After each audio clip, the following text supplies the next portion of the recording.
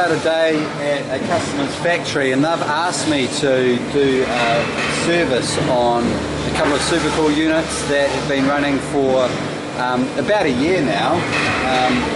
I've got two units here. I've taken one apart, the other's still sitting here. This is one I've taken apart. See, going through a little bit of a hiding, but not nearly as bad as this one. See, it's had a good few bashes. It's had a year's faithful service. This one here is still running.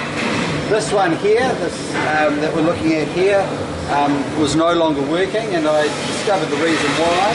Look here. This is one of the pipes from inside it. You can see it's been allowed to get too hot. I suspect what's happened here is that it's done a few cycles with no air being switched onto it and no water being replaced in it. And so just the temperature inside it's got a bit hot. But this is easily replaceable. It's pretty well external. It's probably a 10-minute job to replace this bit. So after a year's service, I don't think that's a bad situation.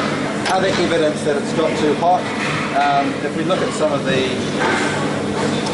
O-rings here, you can see this O-ring has been heated up and extruded out, so it's got too hot, and there's other issues here, but we can see a lot of the wear parts are still looking in quite good condition actually. Let's get a plot here.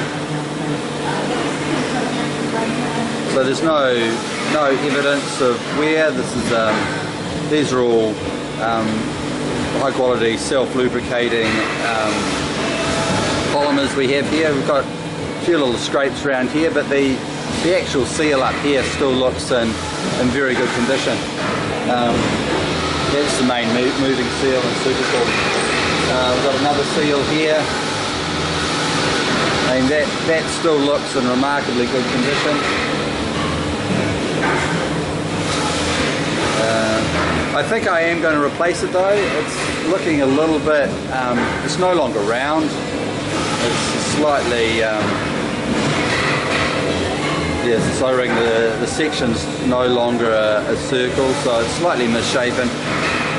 These are earlier seal kits. I'm now using slightly higher temperature performing seals. Not that we had an issue, I just want to make sure that we don't. So otherwise all the rest of the plates look in pretty good nick actually, considering these are essentially been in daily use for the last well, almost 12 months. I'm just wondering, might just leave it there for the time being.